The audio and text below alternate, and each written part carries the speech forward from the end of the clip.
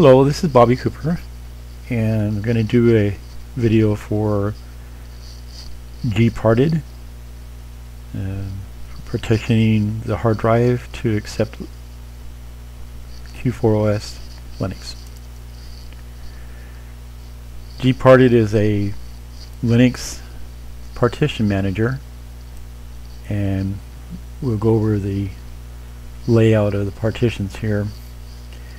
A SDA would be the first hard drive. If there was a second hard drive, it would be SDB. Now these numbers may change. A USB thumb drive would come up as SDB, but if the USB thumb drive is only drive in the system, it'll come up as an SDA.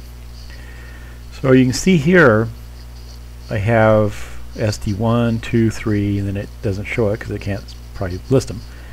But the SDA1 is actually a NTFS Windows 7 partition on my eMachine's laptop at 140 gigabytes or about. You can see I've used 50 gigabytes and I have about 90 not used, and it's set for a boot flag. Now the boot flag would be set for a USB drive also, or a USB thumb drive. If you don't set that on a USB thumb drive or drive, it won't boot. The BIOS won't see it. So the second one is SDA2. Now this is a second partition. SDAs all be in the same hard drive. SDA2 second partition is also an NTFS drive. This is where I keep my data files for my eMachine. Plus I share the data from here to my Linux distribution work. You can see that size is about 55 gigabytes, and I've used about half of it, a little more. Then the SDA3 is the extended 4 partition. I'd have to look that up to see what that is, but I know that the SDA4 here is an extended partition, 144 megabytes, and the key here to remember is when you're doing these partitions that there's a maximum of 4 primary partitions, and the extended partition is considered a primary partition. So if I had another NTFS here and I did another extended 4, I couldn't put an extended partition here to allow more partitions below. Or say for example I had 2 NTFS, one extended 4, and a Linux swap on there. I could not add another partition because the extended partition is considered a primary partition.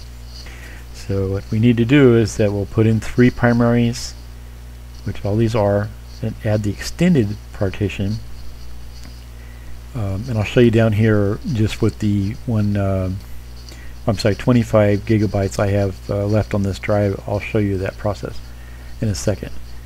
So we'd have 3 primaries right here, the SDA 1, 2, and 3, an extended partition, and then these are all logical partitions just like you would do in a Windows environment.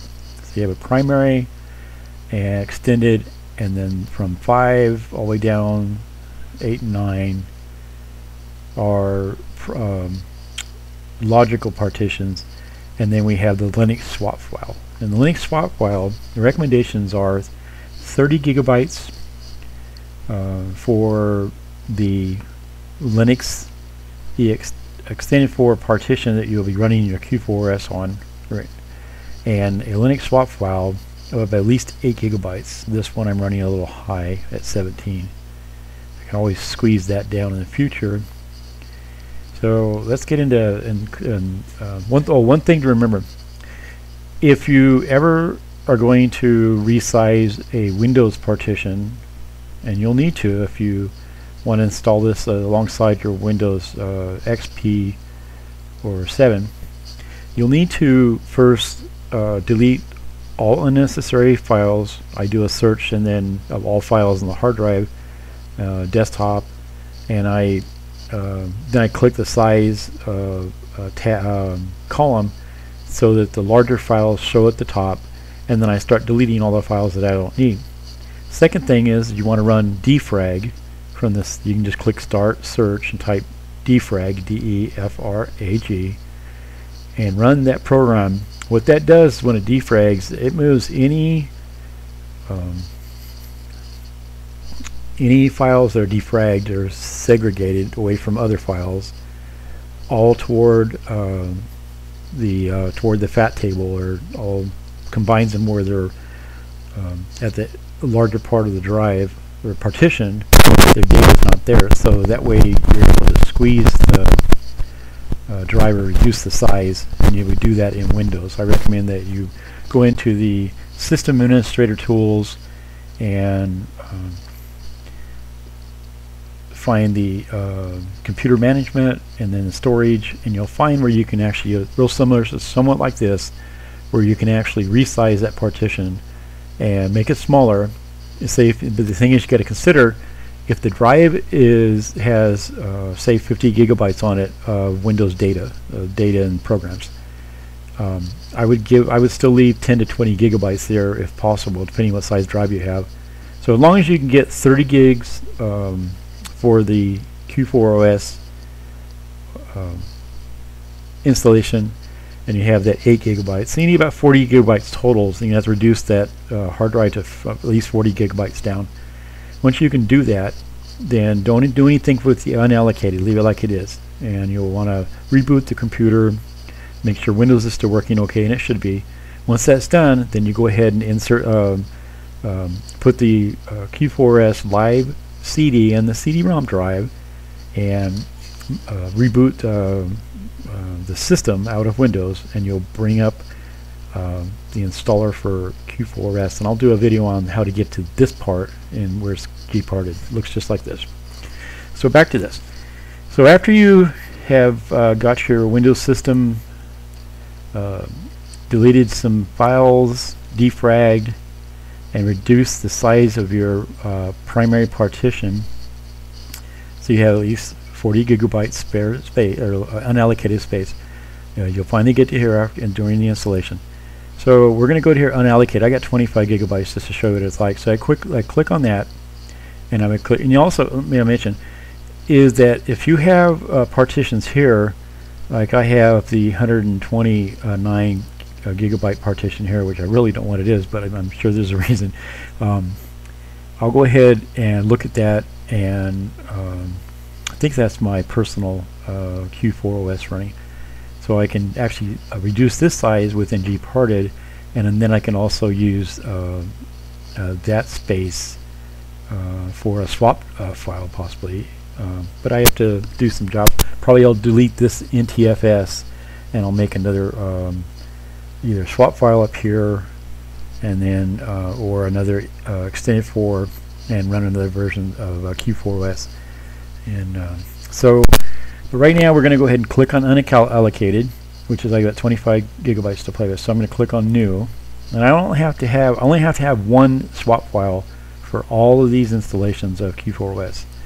All of these non-NTFS partitions, other than the swap file and the extended, are Q4OS 1.45. And on this machine it's the X64 bit. It's an Intel dual core 64-bit architecture. So once we go ahead and select the unallocated, and we click on new, we come up to the create new partition. And this is, we're going to create a new partition using the unallocated space right here. So we don't want to use it all. We only need about, I'm going to put this about 12 gigabytes because that's what I use just to modify my version of Q4OS. And it's a logical partition. You can see you can't get a primary extended because they're already taken. And it's going to be a logical, and you're going to use an extended for partition. And what you'll do is you'll label this to what it is. Now I've got to work on my version. I'm going to try and get it so that all these labels show up anytime that Gparted is running. So we're going to set the label on this one as Bobby's example, like that. And the label should be all lowercase. Let's see. I think here. Okay, I don't worry about the alignment, and it automatically reduces from the the current available space when I type in the 12,000 megabytes, which is 12 gigabytes, Gig plus. It automatically tells you what's left. So there's another 13 or 14, almost 14 gigabytes here. So I'm going to click Add, and then it's going to basically it's set in a queue. It tells you it's going to create a logical partition number 1 extended for 11.72 gigabytes on the SDA drive. That's the first drive, and you can see where it says new partition here, like that. Okay, so what I'll do is I'll click Apply, and then I'll run the queue. And I like to do each command one at a time and click Apply. You can put multiple instructions in here, and I don't know what other people would recommend, but I just like to do it one at a time. So what it's doing now is that the Q4OS has detected a new drive. Basically, the partition's created and formatted, so the open window for the drive pops up, and then you'll see it flash up and down at the bottom. It's not a big deal. So after that's done, it says all operations successfully completed. I'll click Close, and now we'll see. It'll take a second here, and we will see that we now have a it's still working.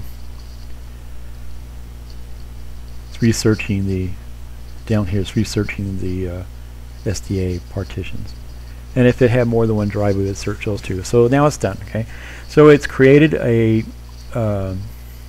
new partition called SDA, or the actual device name is SDA10, extended for, and it's probably an example. It's 11.72 gigabytes. Okay, so that's all set. Now, if I was going to install, this is one key thing. When you don't have to set the boot flag on the Linux, but what you do have to do is that during the installation, the last thing you do after you do this is you have to right-click the new partition, and you're going to set the where it's going to be located. So in other words, you would set, you can't see it from here, but it would allow you to set it for root, which is just a /, just like I set right here. See where the / is right there. Or you could set it at /home if you had one of these to have all your home files, or the user of, say, SDA10 would have home files in another partition. That is the possibility. I don't recommend it for new users. You might want to read up on it and find out exactly why. So this concludes my example of setting up a partition in Gparted for the installation part of Q4OS. I will do a more advanced Gparted video that will explain on deleting partitions, resizing within this part of it, which I've been showing you. And thank you for watching. Oh, do check out my my version of the Q4OS, which is at myliveos.com.